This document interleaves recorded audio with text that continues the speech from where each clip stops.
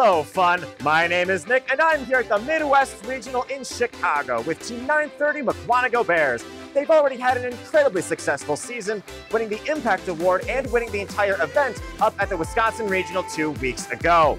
They have an incredibly unique robot with a turret I don't think I've seen on very many other teams. To learn more about this, stick around, as it's coming up on Behind the Bumpers. This video on fun is brought to you by viewers like you and also in partnership with the following. Discover how Kettering University students engineer their success with Kettering's amazing co-op employment programs where students earn great pay and gain valuable experience. Those accepted into Kettering University can apply for a robotics scholarship providing up to an additional $5,000 a year in tuition assistance. Head on over to kettering.edu/first to learn more and apply.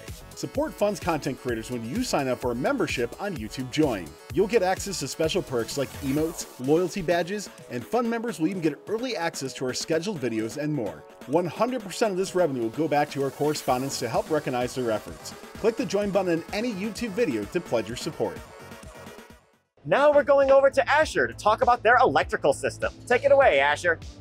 So our electrical system on this robot is very cool. In past years, we haven't been this organized, but as you can see, our wires are extremely integrated into our robot.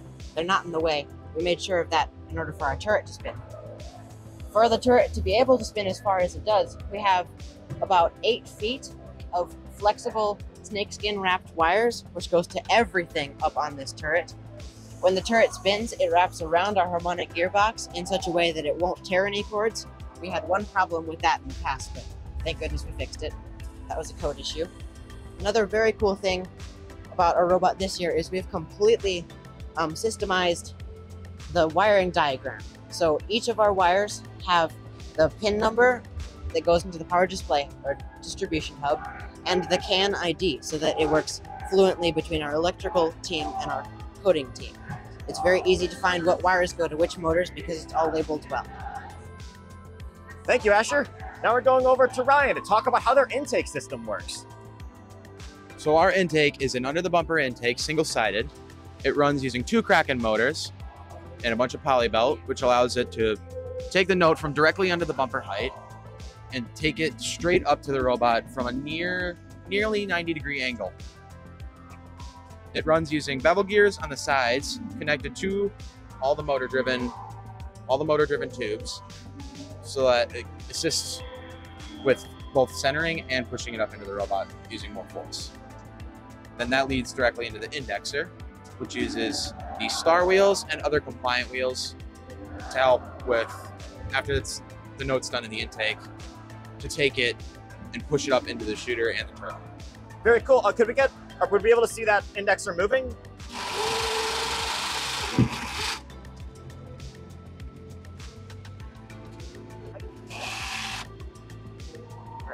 One question I would ask is how you came up with the design. It's really unique having it pass up through almost disconnected assemblies. I don't think I've seen that in many other robots yet.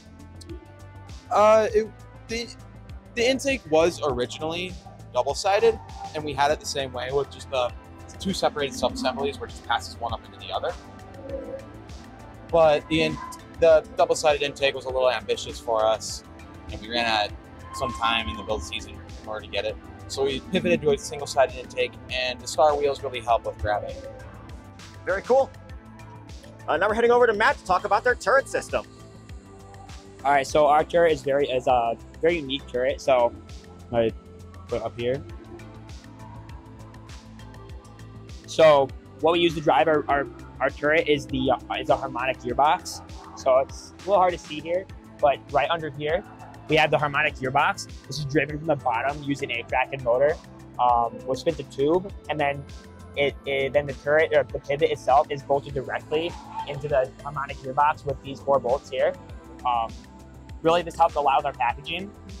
We used to have a giant turret assembly, and then we got down to over half, or less than half the size of what our original one was by using this harmonic gearbox.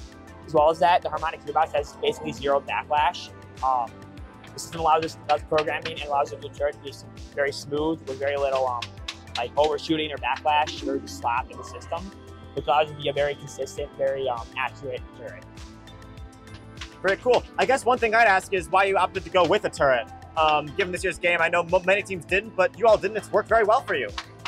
Strategy-wise, we wanted to be able to really quickly grab and pivot and shoot with our shooter. So the idea was to be able to like run and really quickly shoot like 4 into the speaker in the amp period to really quickly get all 4 of those amp notes into the speaker as quick as possible versus having to spin your entire drive base, spin around.